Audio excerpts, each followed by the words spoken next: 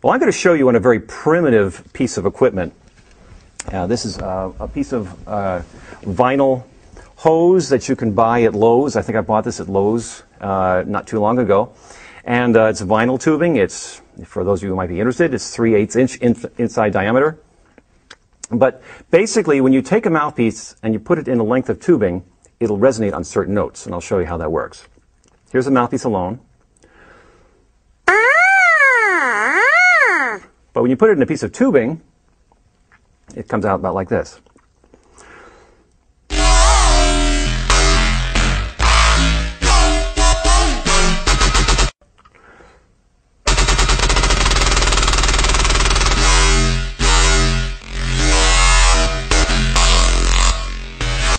And then what this is just a plastic funnel, but this is just like the bell on the brass instrument. And what this is like a megaphone. It actually takes that same sound and makes it louder.